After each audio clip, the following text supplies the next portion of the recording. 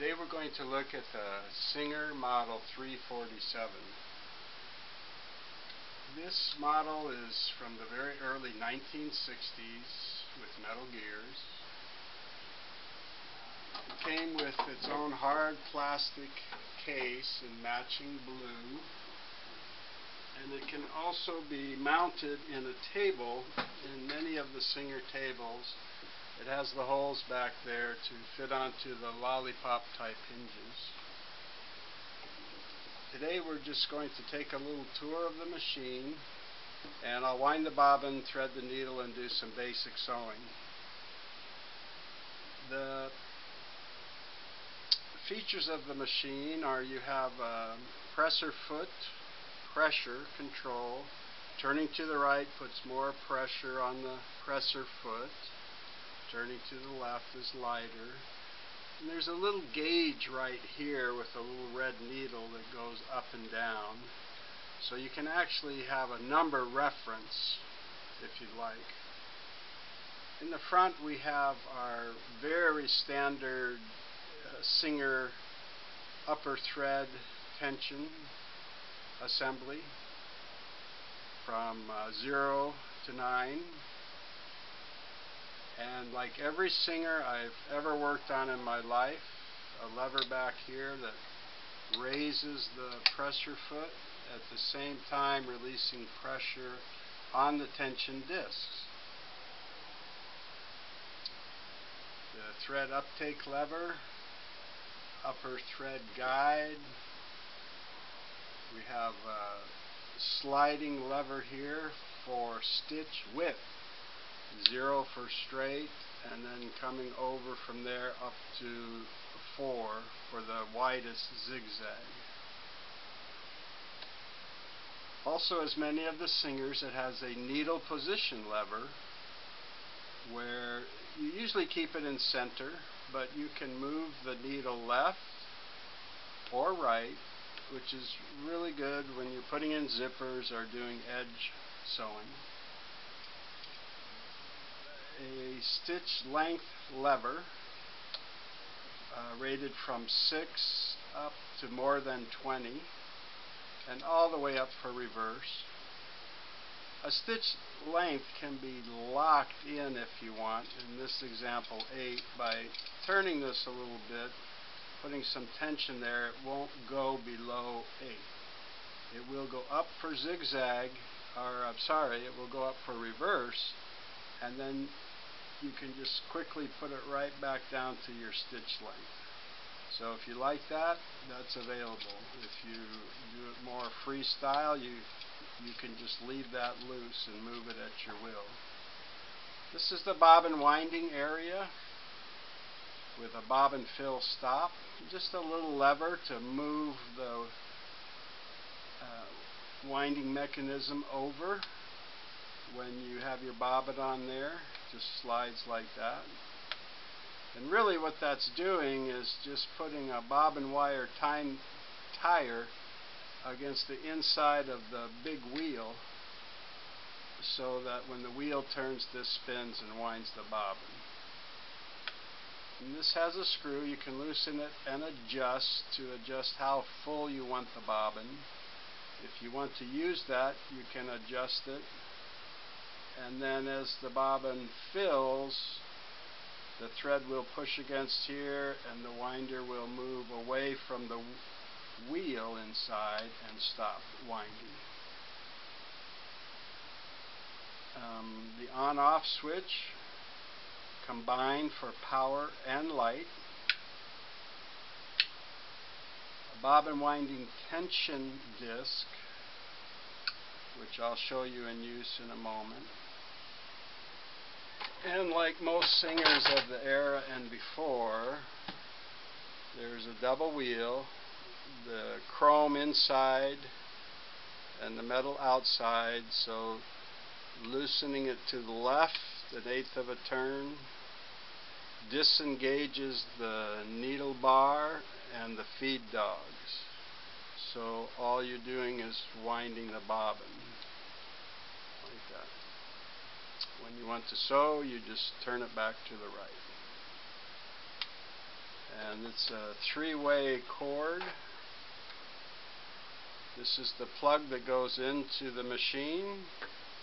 One lead goes to the electrical outlet and the other lead goes to the foot pedal, and it just goes right down here and plugs in. There we can see our light came on. So that's basic. It's very common machine. This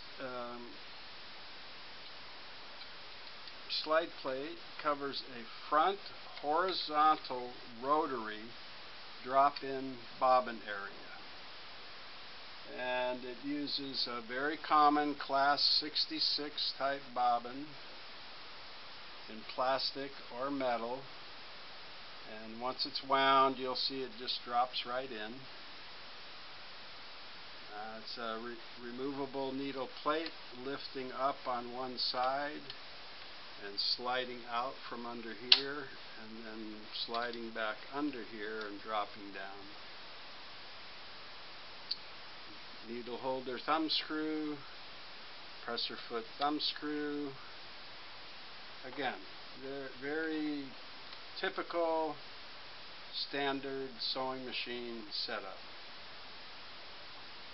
So if we'll wind a bobbin first, we'll just start up at the top with a spool of thread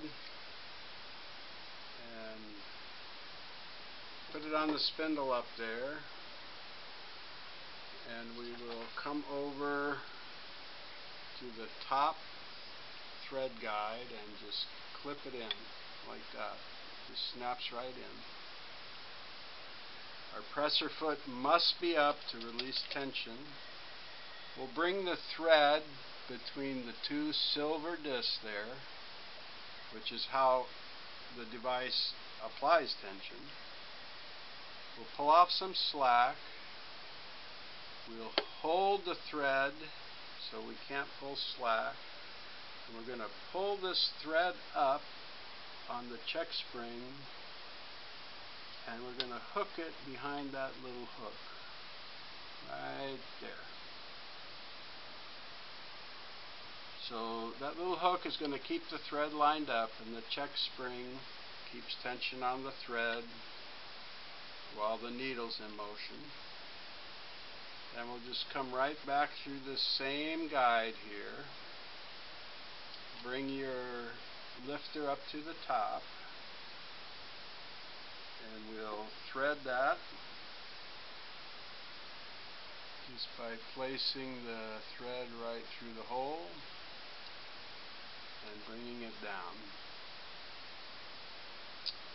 So at this point, if you have some slack in your hand here, you can just drop this foot, which will put tension on here, and you can check to be sure that you're on the check spring and your thread is between this hook and you.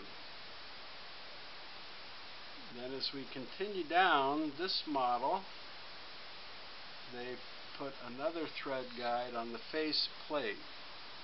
So the face plate thread guide, thread that through. You can see kind of an indentation or a notch there. So that's designed for the thread there. There's a little pigtail or curly wire here on the needle bar. So that's the needle bar thread guide. Come behind it from right to left and over that pin and over that edge and into the hole like that.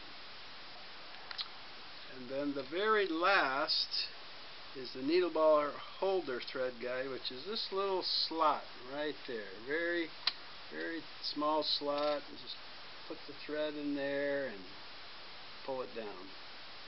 A lot of people don't know about that or forget about it, don't see it, don't realize what it is. But it's really designed to keep the thread perfectly lined with the needle. Then at this point you want to thread your needle. Needle is the standard Singer 2020, nowadays better known as 15x1 or 15 by 1. This machine can take size 9 through 16. It's flat on the back, so when you stick it up in here, it can only go in one way, flat to the back, and then you tighten the needle thumb screw. And then again, I'm going to thread it front to back, but I'm not going to make you watch that. So as soon as I get that done, I'll come back and continue the video. Okay, I have the needle threaded now, front to back, so you can see the basic threading, very standard, like I said before. Through the guide, between the discs, the check spring, the little hook, up through the thread take-up lever, down through some more guides, and through the needle front to back on this machine. So I'll also wind a bobbin here. You would use the same spindle here to wind a bobbin, put whatever thread you're going to use. This time you only come through the top thread guide, like that. And then you're going to come down, and at this point is when I get the bobbin prepared, because there's two holes, little holes on either side, and you need to, any of the four holes, you just need to come from in between the sides and out one of the holes, like that. And then leave yourself 2 or 3 inches there to hang on to. And then you're going to push it onto this bobbin spindle all the way. I said all the way. Oh, there we go. And then you will move this to the right, which again engages the tire to the wheel. You're going to hold the outer wheel and turn that inner chrome wheel towards you, because you don't need to feed dogs and bobbin hook and needle moving while you do this. And then you have to remember to get this thread under this little tension disc. That helps keep proper tension on this so it winds the bobbin very smoothly. So that's how I do it. Some people put the bobbin on first and go backwards. Some follow the path from the upper guide to the bobbin tension spring and up, and then, but as long as you end up like this, you'll be fine. The machine has to be turned on. We've loosened the inner wheel. So you just start winding the bobbin a little bit, holding this thread. When you get some on there, you want to clip this off. And then you just continue to wind at a moderate pace, and you'll see the thread going back and forth, back and forth. I'm not going to wind the whole bobbin here, but you get the idea. I do have this set, so as the bobbin is almost full, it will push against this stop and push the winder away and stop winding. That's about 1/3 of a wind. That's enough for me. When you're finished with this, you move this back away so your tire's not hitting the wheel. Pull this off. Take it off of here. And since I'm going to use a different color top thread, I'll just pull this away.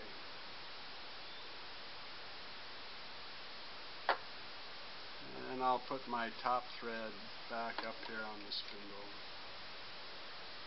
And remember to tighten your wheel so you can sew. Now we're going to drop this drop-in bobbin in. So the thread should be coming off counterclockwise, like that. I'm going to just drop it right in the hole, and then hold the bobbin with the finger while you pull this thread through the first notch and in between the bobbin holder and the bobbin tension spring. Then slide it along and come out this second notch over here.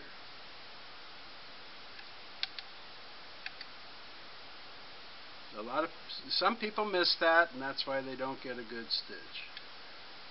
So you can see as the thread's going to come off, it's going to turn this bobbin counterclockwise. In through the first notch, behind the spring, and out the second notch. Just pull it across at a diagonal, left to right, and then you can close the slide plate. Before we can sew, we've got to bring up the bobbin thread. So you hold your needle thread and you start turning the wheel towards you, the hand wheel, and the hook will start rotating. Maybe I should open that and you can see. This hook is going to rotate. Every other time around it grabs the needle thread. So it's grabbed it right now. It's right here in the hook. It's going to drag that dark thread across the top of the bobbin, and it's going to release it right there. That's how it makes the stitch. You don't have to do that to bring up the thread. As soon as you can tell the thread's connected, the bobbin thread is hooked, you just pull up the upper thread and you'll see that it brings up the bobbin thread right there. So you just want to pull that up. So that's what pulling up the bobbin thread means. You're pulling up the bobbin thread through the little hole in the needle plate. So we've got it up there now. We're going to take it to the back. I'm going to take the upper thread through the toes of this all-purpose foot and to the back. So that's how it should look when you're ready to sew. Then I'll just sew some basic. I'll put my medium I'm going to sew on under here, drop the foot. I'm going to set the needle tension. This is just a simple straight stitch, so about 3 or 4. I have my needle in the center position. The stitch width is on 0 because I want to straight stitch, so 0 zigzag movement. I'm going to take the longest stitch I can, which is what you would do normally for coarse or heavy fabric. The take-up lever, you would normally start in the up position. You see, as I raise this, it's going to start sucking the thread. So you don't want it to get sucked in. So you either need to hold it and start sewing, or turn the hand wheel towards you until this has peaked out.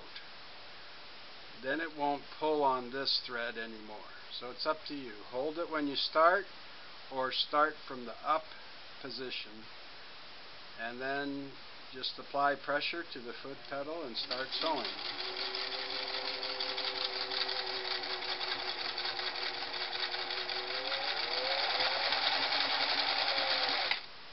And of course, if you want to back tack your seam or your stitching, whatever you do, you just move this lever all the way up for reverse feed and sew a few stitches.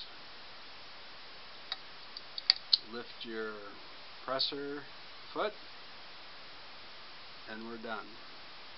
I'm just going to sew over here a little bit to get over to another, whoops, I left it in reverse. To get over to another spot here with my, I'll turn this and I'll do some zigzag here now. So I'll start out with 1, still in the center position. I'll do a little bit shorter stitch here, about a 12, kind of a medium length stitch. And I'll sew some in width 1, then 2, then 3, then 4. So here's my width 1 on a 12 length stitch. I'll go to width 2,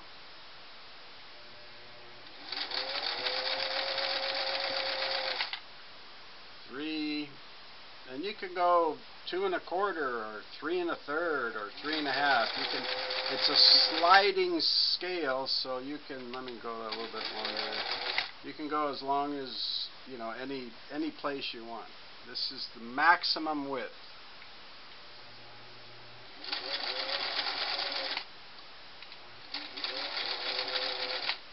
If you wanted to do some satin stitching, I usually do it around 2 or 2 1/2. But you can move this up into a very fine area. You've got to play with it a little bit to get your thread as close together as you can.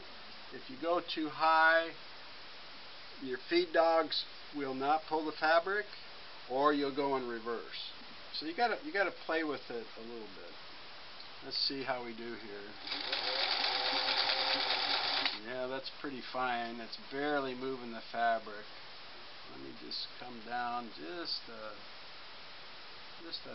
little bit there.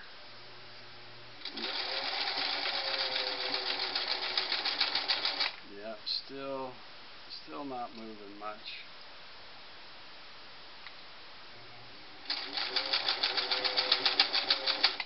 Yep. I think the thread might be hung up now. Yeah, I tried to go a little too fine there, and I got it wrapped up in here. I'm sure it's caught on the back of the bobbin hook. So let me raise the needle and clean this up, and then we'll continue. Okay, I got this cleaned up. The best way to do that is to cut your bobbin threads, snip it off, pull the bobbin out, and then I was able to raise the needle. And I'll show you what happens. I tried to go too fine, and you can see it wasn't pulling my medium through. So it just kept kind of sewing in the same little 1/16 of an inch there, and it just made such a big knot that it finally got stuck in the needle hole of the needle plate.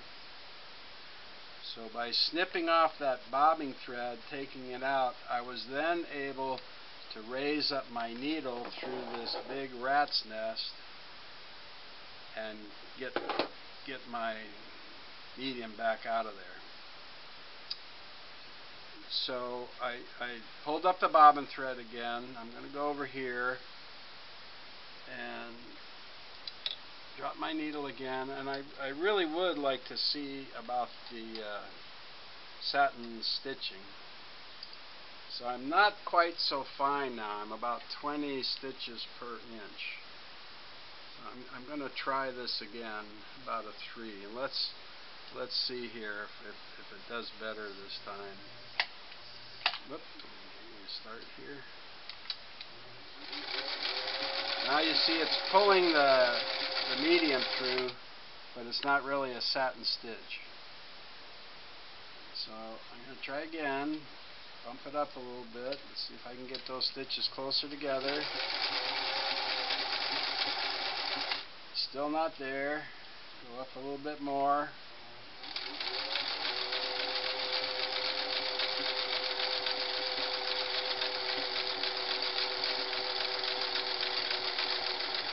I'm almost there.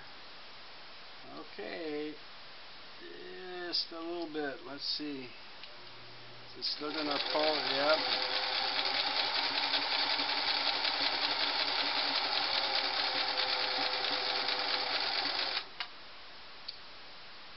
Oh, I'm so close. Up. Not enough. It doesn't want to pull the fabric through here. There we go. Back down to a narrower. So once you get some practicing in and stuff, you can do a better satin stitch with it. The other thing I didn't do is when you are doing zigzag, you should lighten up your upper thread tension. You should lighten that up. You don't need as much tension up here when the needle is zigzagging back and forth. So we'll check our tensions on the other. Uh-oh, did I do it again? We'll check our tensions on the other. Yep. Yeah. See, we'll check our tension on the other side here. Let me go back to a more normal. Here's about an eighth length with a 4 zigzag, and a little bit lighter tension, about a 2.5.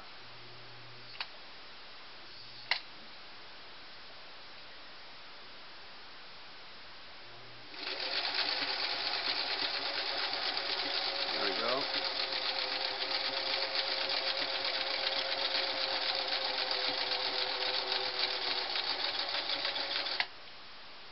And you can reverse on a zigzag stitch too.